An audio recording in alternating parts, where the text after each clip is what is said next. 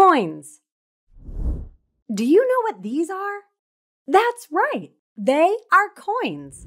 Coins are a part of the money that we use to pay for goods or services. And today, we are going to learn more about them. Before we get into that, have you ever heard of the phrase dollars and cents? Well, coins are the cents part of this phrase. This is the symbol for cents. Whenever you see this symbol, you can remember that the money you are using is cents or coins.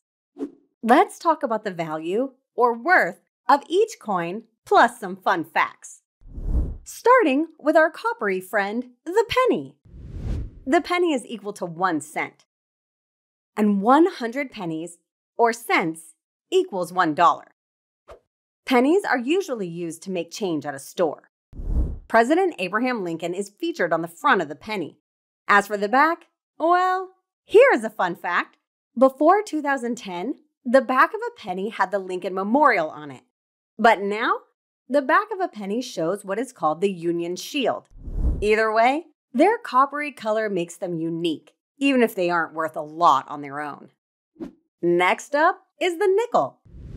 The nickel is worth 5 cents. That means that 20 nickels equals $1. A long time ago, you used to be able to buy a candy bar for a nickel. Can you even imagine?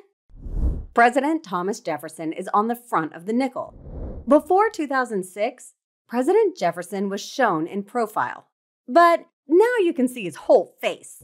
Jefferson's home, Monticello, is shown on the back. Can you guess what the smallest sized U.S. coin is? If you said dime, you are correct. A dime is equal to 10 cents. So how many dimes does it take to make $1? Yep, it's 10. The person on the front of the dime is President Franklin D. Roosevelt. And the back, or tail, of the dime shows a torch with an olive branch to the left and an oak branch to the right. Want to know an interesting fact? The torch represents liberty, and the olive branch stands for peace. And the oak branch means strength and independence. Pretty cool. Quarters are used much more often than other coins. They are worth 25 cents. So it only takes 4 quarters to equal $1. You have probably used quarters for vending machines, at the laundromat, or even washing a car. You might also collect quarters because there are many different kinds. Some feature states or territories on the back. Others feature a bald eagle. But all have President George Washington on the front.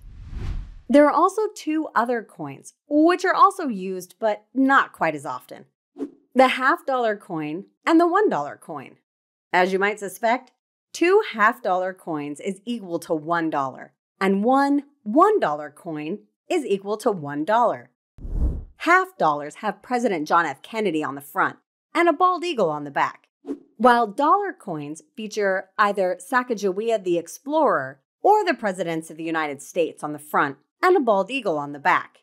You can get both of these types of coins at the bank. Wow, we have learned a lot about coins today. Let's review to see what you remember. True or false? Pennies are worth the most out of all coins. If you said false, you're correct. Fill in the blank. The blank is the smallest coin in size. The smallest coin in size is the dime. How many quarters are equal to $1? That's right, 4. Great job, coin collectors. Coins make the sense out of our money and are also a fun way to practice math facts. Maybe one day you will become a coin collector or create a new design for the back of a coin for all to see. Hope you had fun learning with us. Visit us at learnbright.org for thousands of free resources and turnkey solutions for teachers and homeschoolers.